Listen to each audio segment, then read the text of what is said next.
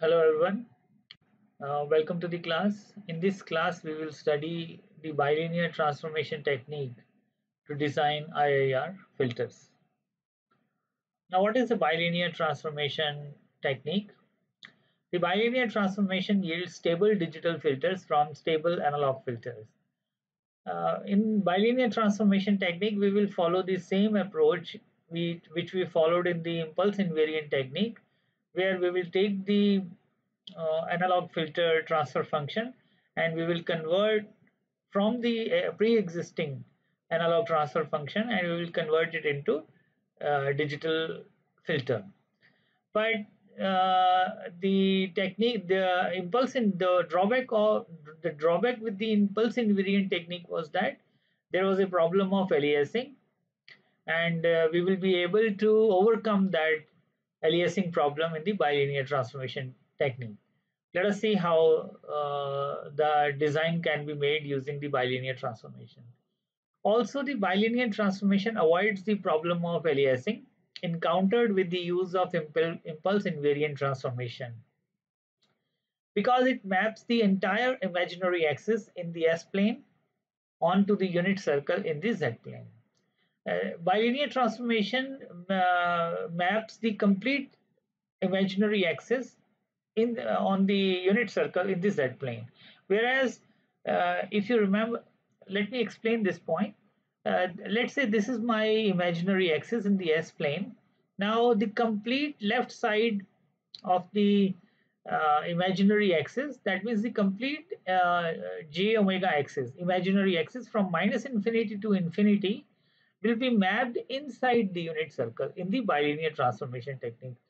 Whereas what was happening in the impulse invariant technique was we were able to obtain strips.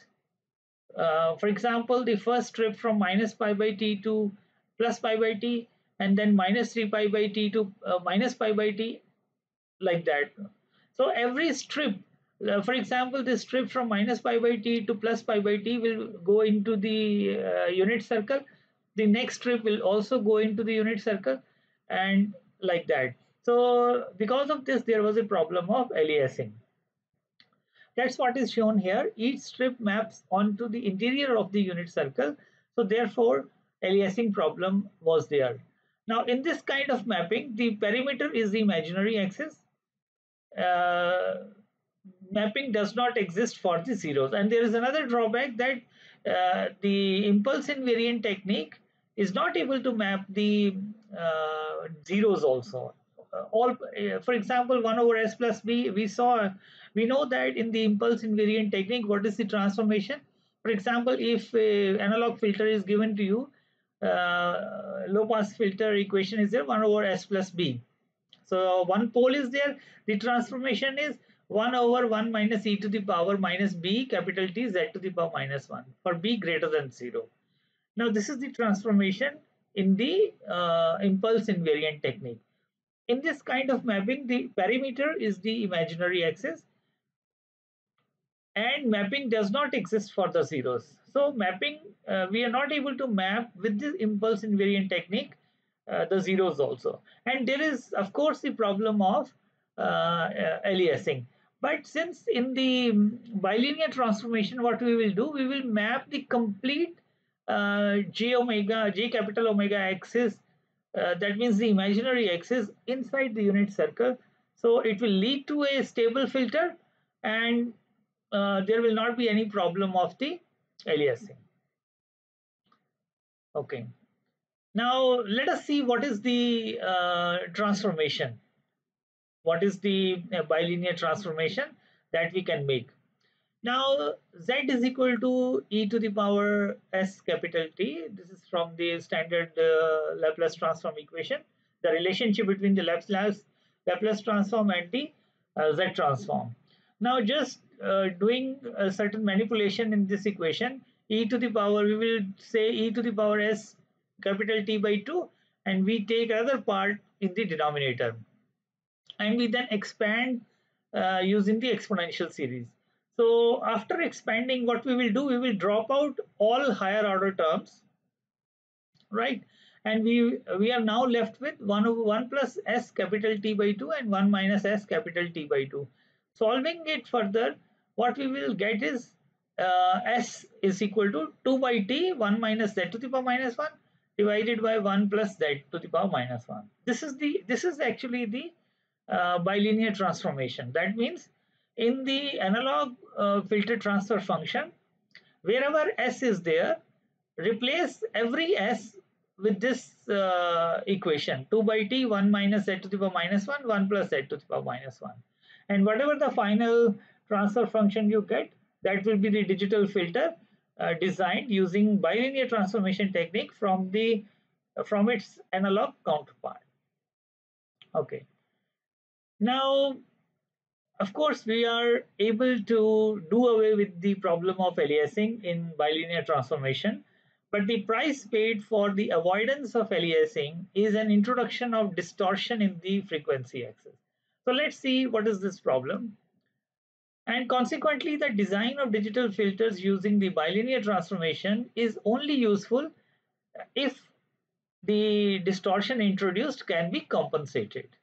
That means if we are able to compensate the frequency distortion, then the filter designed will be a stable filter, and quite well the analog filter is transformed into the digital filter.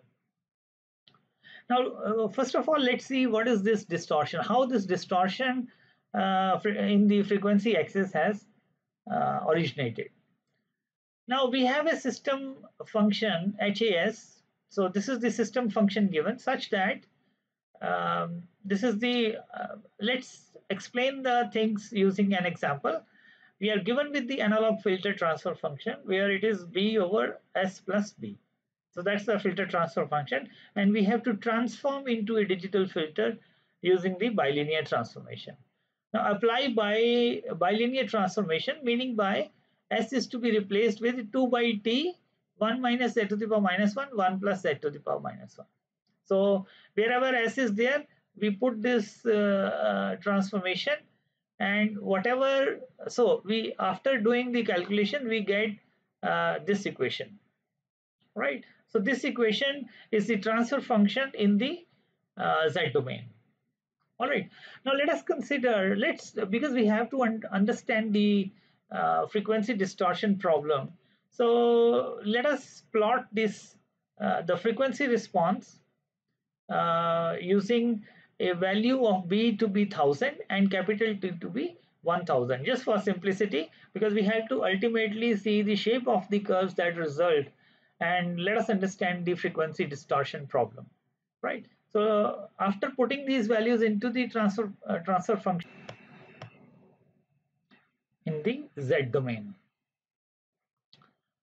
now let us plot the magnitude response from this transfer function in the z domain. Now the modulus of the frequency response, and that means the magnitude response, and in the analog domain and in the digital domain are plotted here in these two graphs.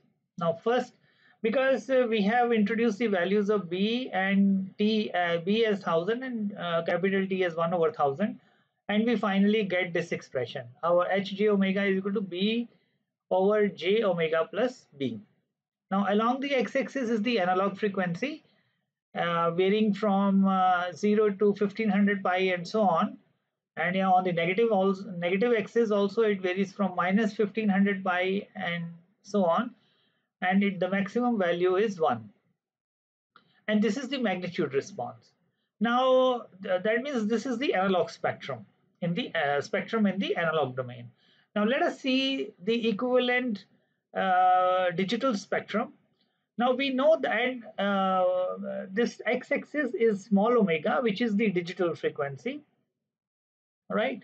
The digital frequency, what will happen is that the whole analog spectrum going from minus infinity to infinity, as I said, the whole j capital omega axis, that means the imaginary axis, will be mapped into the unit circle. Now unit circle goes from minus pi to pi. If you take a round of the unit circle, that means this value this value of the unit circle is 0. If you go this side, this is pi, and from minus pi it starts and it again comes to 0. So that means the value of the digital frequency will be from minus pi to pi, covering the complete circle.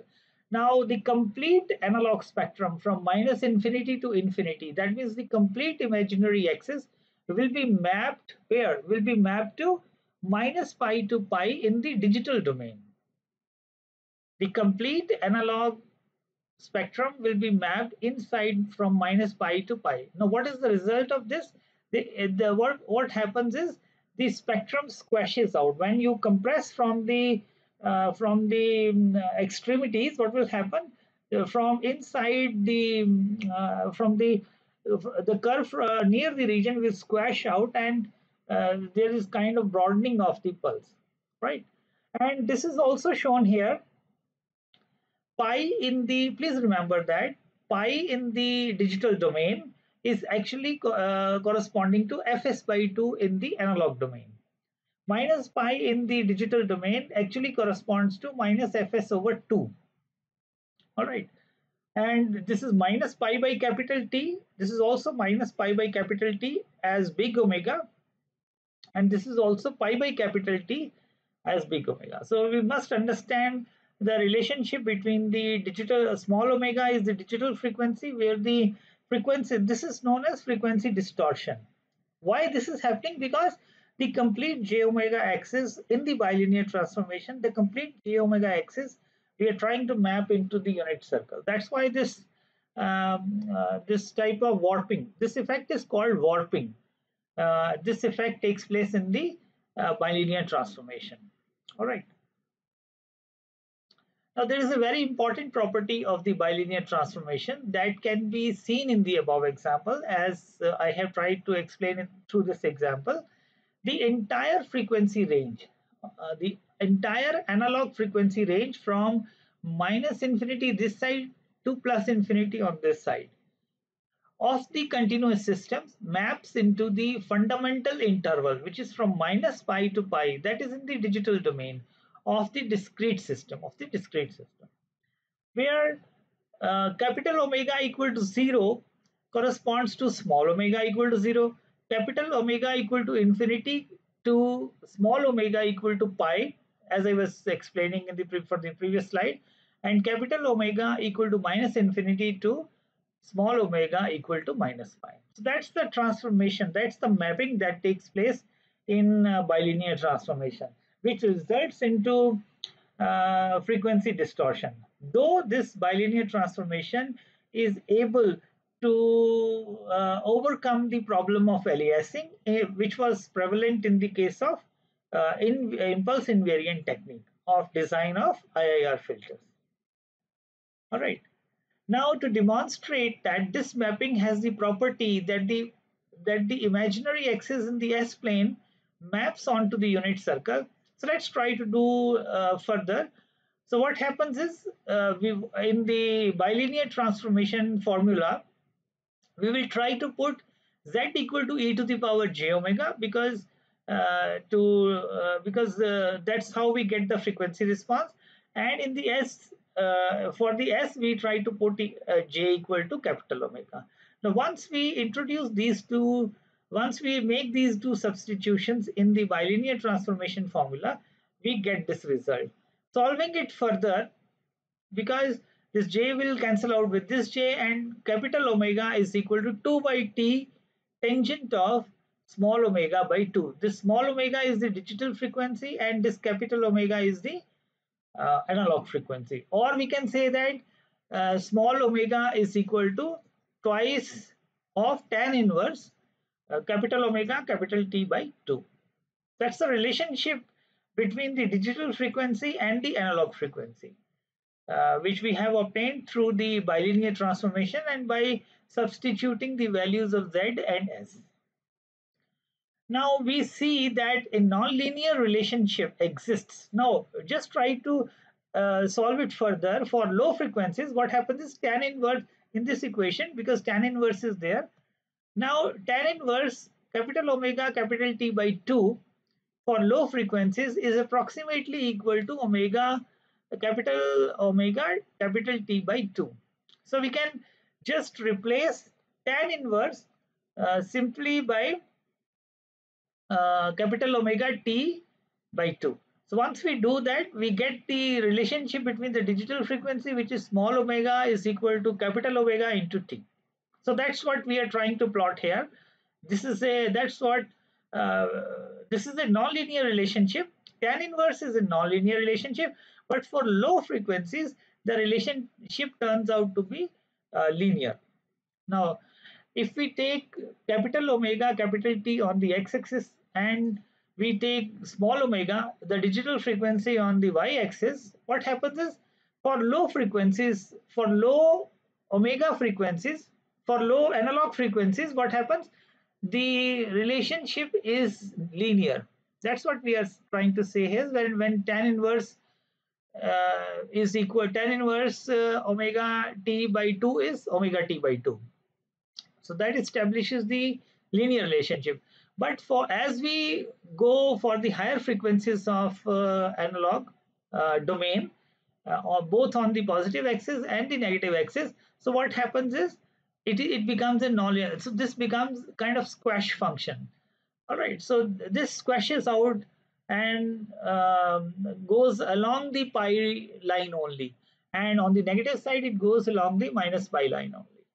Now, what actually it says is that there is a squashing of the higher frequencies, because these frequencies, all the frequencies all the analog frequencies going up to plus infinity and minus infinity will have to be accommodated in this range only, minus pi to pi. So that's why this uh, squashing, or what you call compression, of the frequencies will take place. Now let us try to, and this effect, we see that a nonlinear relationship exists between analog frequency and digital frequency, and this effect is called warping. This effect of frequency distortion, or squashing of the frequencies for the digital domain, is called warping. There is a great advantage of warping, which is that no aliasing, no, because warping is there, frequency distortion is there. So in the bilinear transformation, but it is also bilinear transformation is also an advantage over the impulse invariant technique, in the sense that aliasing of the frequency characteristics um, can reduce. We will go away with the aliasing problem. Can occur because aliasing can occur from analog filter to digital filter, which this warping, we will be able to encounter this problem. Will be able to counter this problem, right? Which we actually encountered in impulse invariant method. That means using the bilinear transformation, warping will be there, frequency distortion will be there, but aliasing is gone away, which was there in impulse invariant method. We must, however, check carefully just how the various characteristic frequencies of the analog filter fit into the characteristic frequencies of the discrete filter. So we will see that how the frequencies fit into how the frequencies from the analog domain actually fit into the digital domain. Now we can illustrate this with the help of a diagram in the next slide for a band pass filter. Let's see the diagram. Now this is the diagram from where we can explain the effect of warping. Along x-axis is analog frequency, along y-axis is digital frequency. Now this is the analog filter response, the bandpass filter response. This is the origin. This is the zero value of the analog frequency. This is some value omega 1 of the analog frequency, capital omega 1. This is capital omega 2. This is capital omega 2, and this is capital omega 3. And what we will do is, in this, because these are the characteristics that we earlier also see, these are the nonlinear relationship that exists between analog frequency and the digital frequency. Now what we are trying to do in this diagram is that corresponding to capital omega 1, we will see the digital frequency. Now this is my digital frequency, which is small omega 1. corresponding to capital omega 2.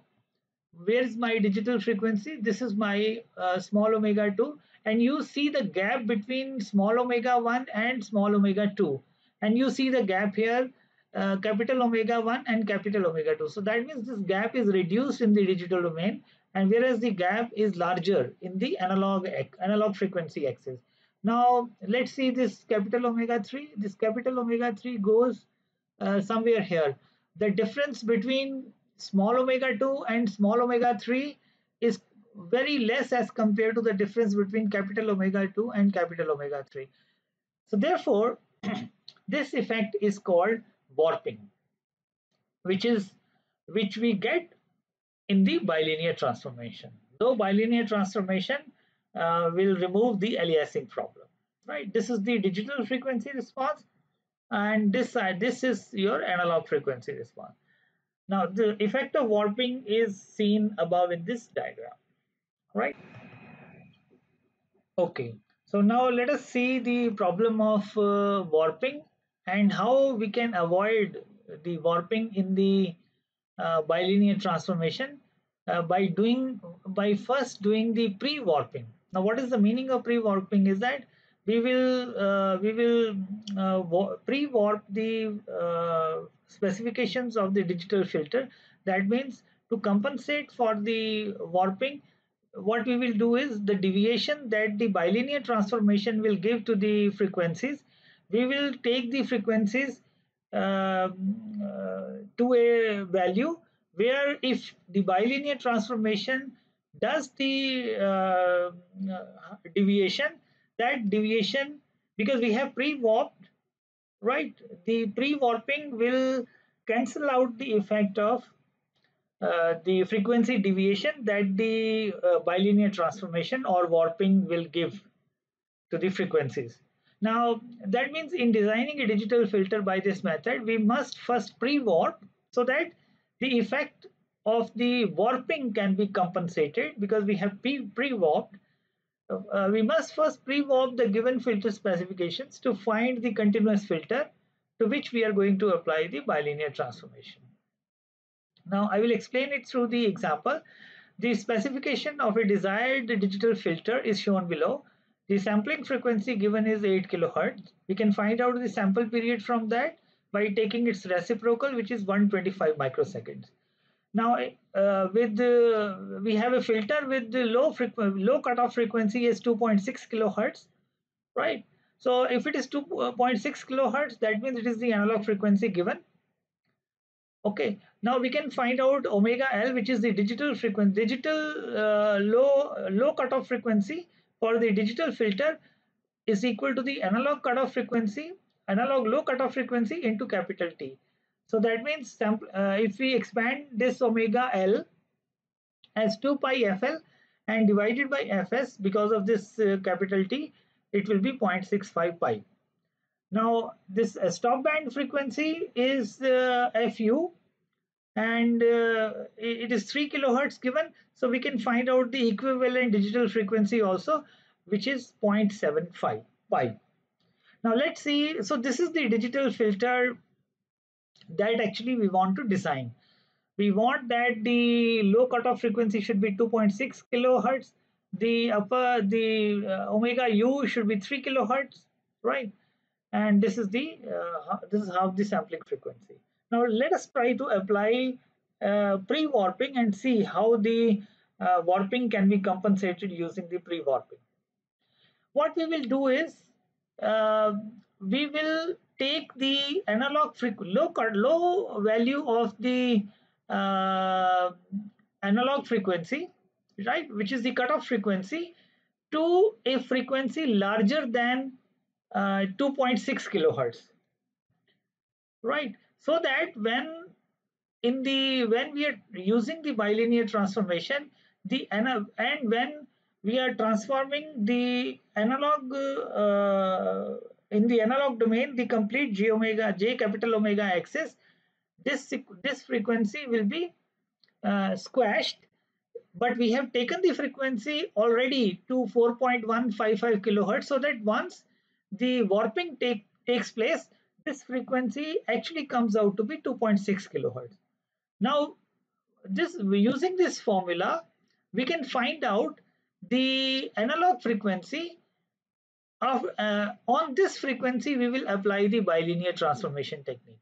So this frequency is given by, because 2.6 kilohertz is the desired frequency, but since we already know that the warping will take place and we have to pre-warp, we will pre-warp the frequencies using this formula so that the analog frequency comes out to be 4.155 kilohertz, and the upper cutoff frequency, or you can say the stop band frequency, is 6.148 kilohertz. Actually it is 3 kilohertz, right? But we have pre-warped so that once we apply the bilinear transformation, this is the analog filter response with which we will go ahead with the bilinear transformation.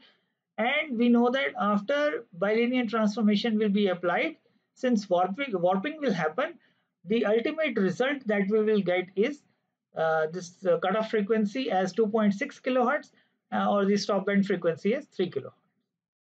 So that's the concept of warping, which will be done by bilinear transformation.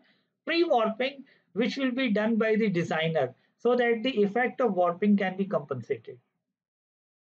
Now let's take another example. Determine, using bilinear transformation technique, the transfer function and difference equation for the digital equivalent of the RC filter. Now this is the normalized response of the normalized transfer function of the RC filter, which is 1 over S plus 1 in the S domain. And we will assume a sampling frequency of 150 hertz and cutoff frequency of 30 hertz. So we have to actually apply the bilinear transformation and obtain the transfer function in the Z domain and the difference equation for the digital equation. All right, so let's do that. Now we know that omega c, which is the cutoff frequency in the digital domain, is equal to the analog cutoff frequency into capital T. We know this relationship exists. So we can find out the digital cutoff frequency. We are given with the analog cutoff frequency. Analog cutoff frequency is 30 hertz. Sampling frequency is 150 hertz. So that means we get the value of small omega c as 0.45. So this is before pre-warping. That means we know the actual requirement of the frequency, which is 0.45. This is pre-warped frequency. Fc dash will be the frequency that we will pre-warp, so that we get this Fc, unwarped frequency of 30 hertz, right? And after warping, so applying that formula, which is 2 by t tan of this formula, if you remember, 2 by t tan of small omega by 2, so we get this omega. Actually desired cutoff frequency is 30 hertz, but we will get after the warping, that means we will design the analog filter with this frequency 34.68 hertz, so that we ultimately get the 30 hertz frequency.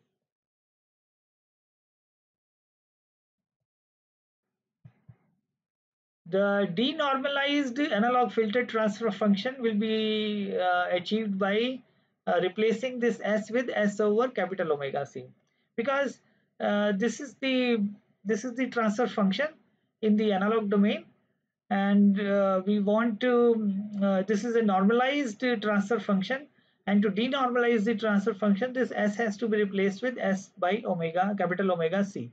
So that's what is done here.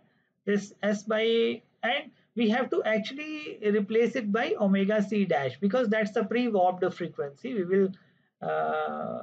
will introduce in, and we will do the calculations accordingly.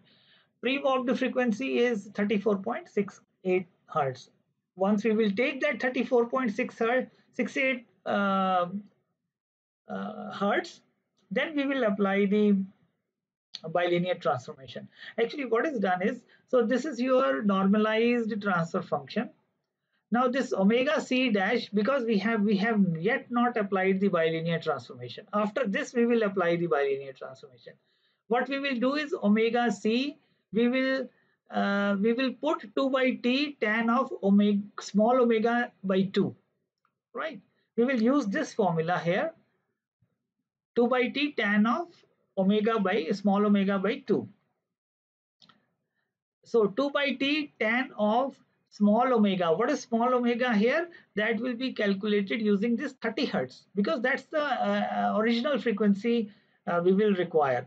And after you do the calculations, you will then get FC dash 34.6 hertz. Actually, you forget about this FC dash at present. You are given with this FC as 30 hertz, right? So 30 hertz, using this 30 hertz, you calculate this omega c dash. How you calculate it? 2 by t tan of small omega c by 2 using 30 hertz. So you get this formula. Using 30 hertz, you will get this formula. And after that, you apply the bilinear transformation. All right. Once you apply how you will apply the bilinear transformation, this s has to be replaced with 2 by t z minus 1 divided by z plus 1. Once you replace s with this formula of bilinear transformation, you get the transfer function of the digital filter in the z domain. All right. So this is the transfer function in the z domain, and this is basically the design of the digital filter. Let's take one more example to further put some light on the design process. Now, it is required to design a digital filter to approximate the analog transfer function. That means this is the analog transfer function given, right? This is a second order transfer function, second order low pass filter transfer function, s square plus under root 2s plus 1. This is a normalized filter transfer function because 1 is given here. We will have to apply the bilinear transformation to design a digital filter. Now, a 3 dB cutoff frequency is 150 hertz and sampling frequency is 1.28 kilohertz. That means this is the desired response.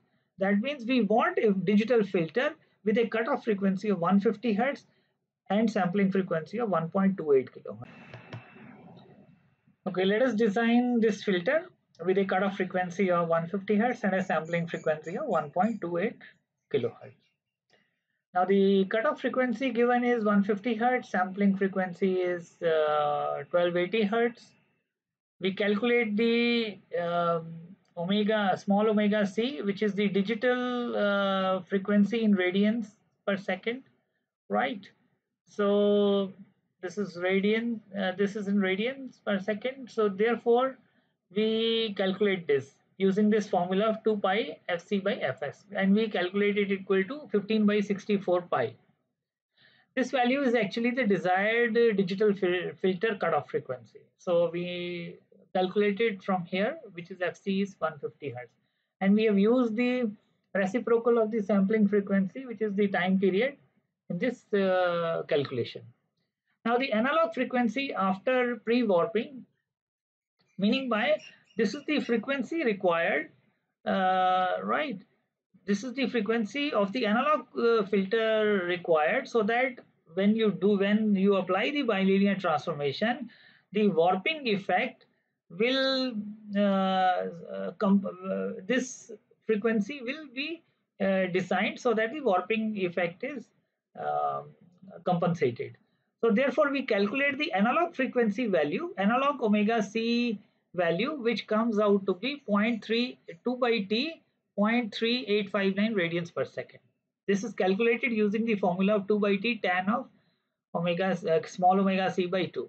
And the frequency corresponding to this is 157.1656 hertz. Meaning by 150 is the actual desired frequency, but we need to increase the frequency, analog frequency, before inputting it to the bilinear transformation. So once you apply the bilinear transformation, right, the applied frequency will be shortened, will be reduced. That means, so by how much amount, that we can determine from here, and we will actually input this frequency as a pre-warped value, and therefore we once the bilinear transformation is applied, we get the desired frequency of 150 hertz.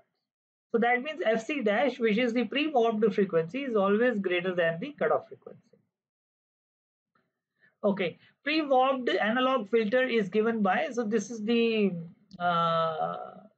this is the frequency, this is omega, capital omega c dash, so we write it here, omega capital omega c dash, right, square, divided by s square plus this omega c, capital omega c dash into under root 2 s plus 2 by t, this omega c, capital omega c dash square, because this is the denormalized version of the transfer filter, this transfer filter, because once you denormalize it you will get omega c square, capital omega c square here also, and capital omega c square here also.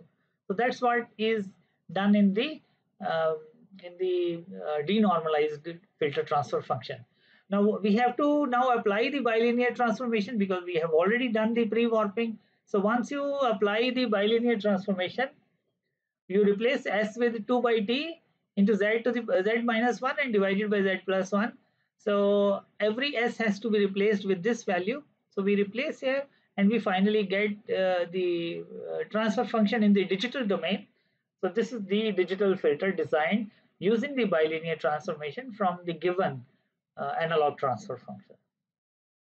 And this is the frequency response we can plot. This is 150 hertz as the cutoff frequency, and 640 hertz is the half of the sampling frequency. The sampling frequency was 1280 hertz. So this is just the diagrammatic representation of the frequency response of the filter design.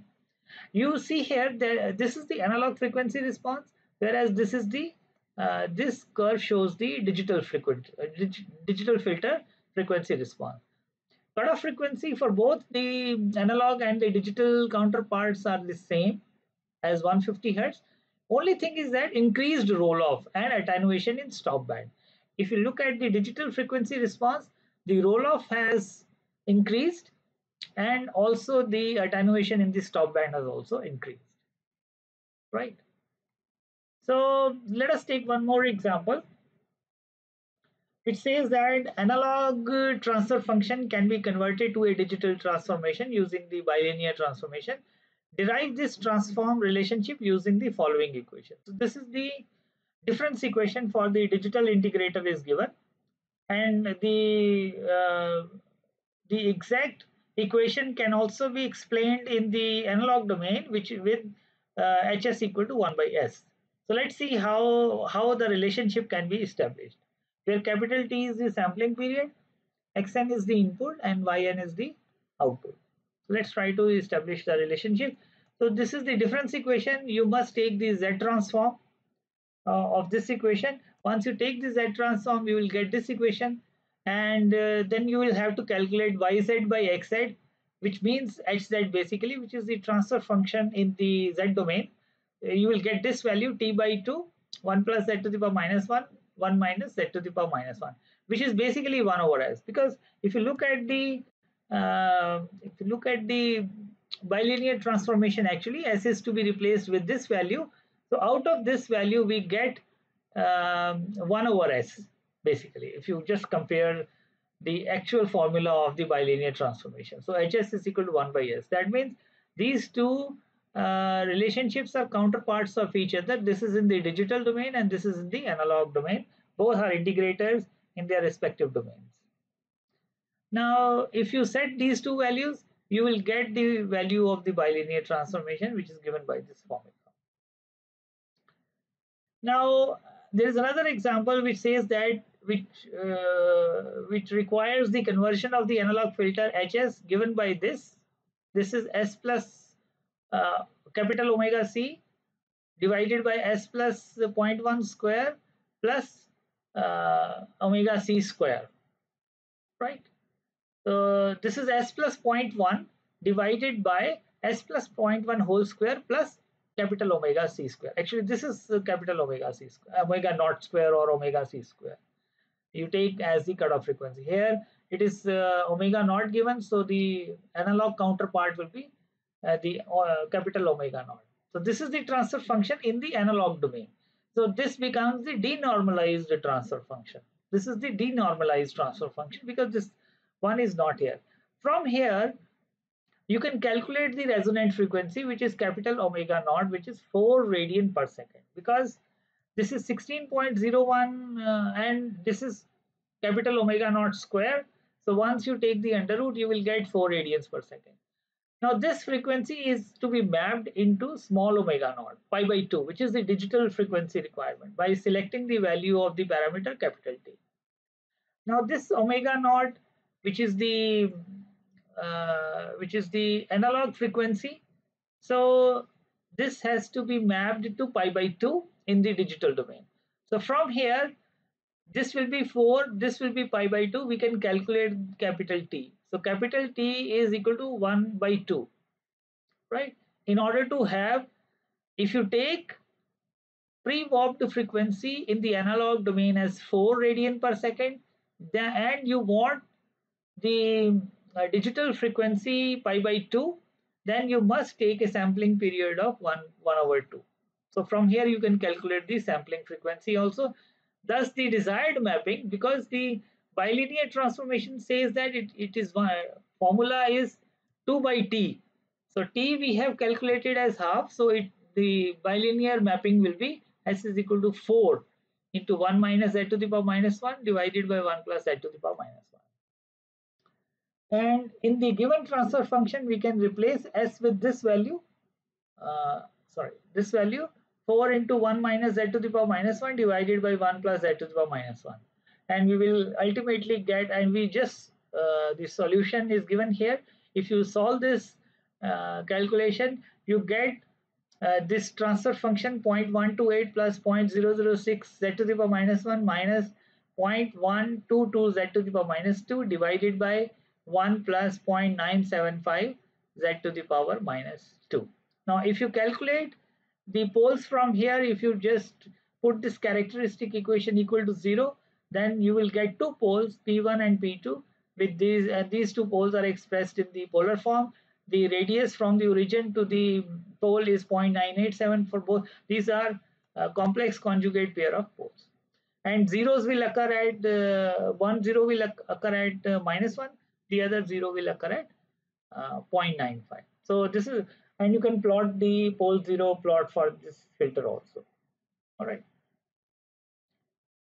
Okay. So now we come, what we have done till now is that we have designed the low pass filter using bilinear transformation. Low pass digital IIR filter using bilinear transformation. All right. Now we want to convert the low pass filter prototype in the digital domain to other types of filters also. For example, low pass to high pass, low pass to band pass, low band stop filters.